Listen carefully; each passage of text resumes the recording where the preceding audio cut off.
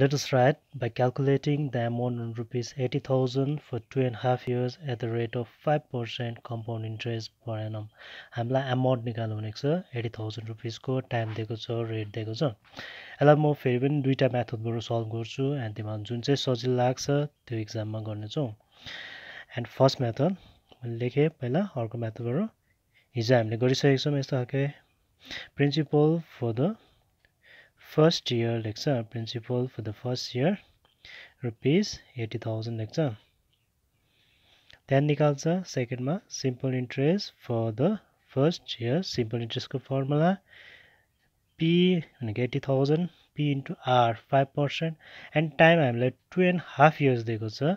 भनेपछि पहिला हामीले 1 वर्ष खाली निकाल्छ divided by 100 p into r into t divided by 100 0 0 cancel and multiply गर्दा 500 500 5 8 44,000 आयो and फेरि गर्छ principal for the second year and principal for the second year गर्दा यो दुईटा हामीले जोड्छौं रुपीस 80,000 plus 4,000 जोड्छ and जोड्दा आयो रुपीस 84,000 फेरि हामीले गर्छ simple interest for the second year simple interest को फर्मुला p प्रिन्सिपल नयाँ आएको छ p into r5 and times जहिले 1 गर्नुपर्छ divided by 100 0 0 cancel उता रुपीस 500 5 4 20 5 8 40 41 42 एक वर्षको हामीले यति आयो इन्ट्रेस्ट एन्ड नेक्स्ट इयरको हाम्रो यति आयो हाम्रो त कति छ 2.5 years अब हाम्रो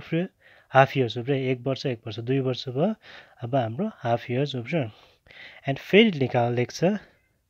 principal for the last year principal for the last year फेरि अहिले जस्तो जोड्छ यो दुईटा जोड्छ 80,000 plus 4200 जोड्दाखेरि आयो 00 and 288 88200 आयो last year that means half year simple interest for the half year हामीलाई 2.5 year दिएको छ क्वेशनमा है भन्दै एक वर्ष सक्यो यो 2 वर्ष भयो लास्ट भयो half year principal for the half year simple interest for the half year formula p into r into time त कति छ 1/2 छ किन हाफ इयर भनेको छ and divided by 100 0 0 cancel 2 1 2 2 4 8 2 4 8 2 1 2 and multiply 5 1 5 5 4 20 को 0 5 4 20 21 22 अब सक्यौं हामीले एक वर्ष 2 वर्ष र एन्ड हाफ इयर को पनि सक्यो 2.5 year भयो हामीलाई अमाउन्ट निकाल्नु भनेको छ 2.5 years को भनेपछि अब निकाल्छ amount after 2.5 years equals to amount निकाल्दै यो प्रिन्सिपल र इन्ट्रेस्ट जोड्छ लास्ट को प्रिन्सिपल र यो जोड्छ एन्ड जोड्दाखेरि कति आउँछ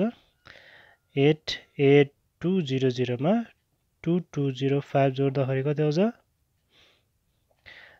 90405 आन्सर